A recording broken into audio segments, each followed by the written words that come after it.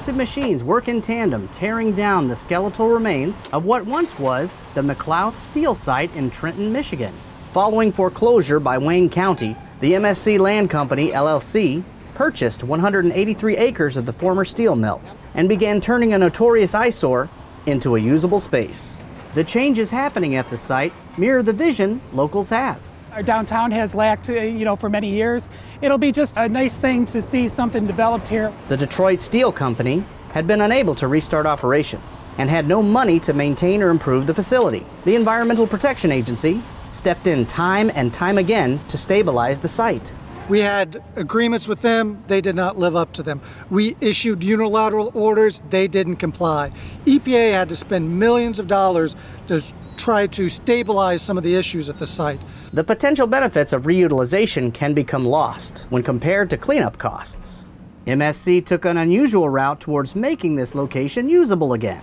MSC came to us. We came up with a settlement agreement to clarify what MSC's environmental responsibilities were.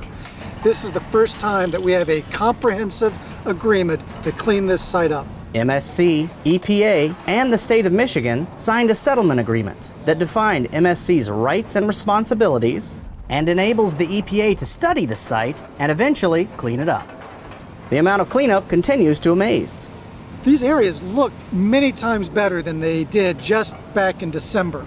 They've had to clean out mountains of trash. They've had to remove asbestos, hundreds of drums of waste, more than 50 PCB transformers. Engagement with the community is important. EPA and MSC invited the community to tour the site recently, all in the name of openness. We set up this tour. I think it went really well. It's a really good opportunity that residents be able to visit and get a tour of what the work that's going on.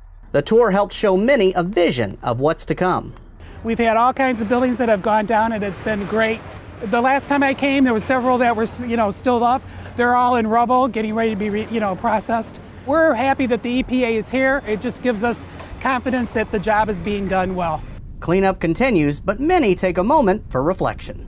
People are really engaged here. They really care about keeping the beauty and the cleanliness of the water. It really means a lot to me growing up here to give back to my community and do what I can. I think this is a win for everybody.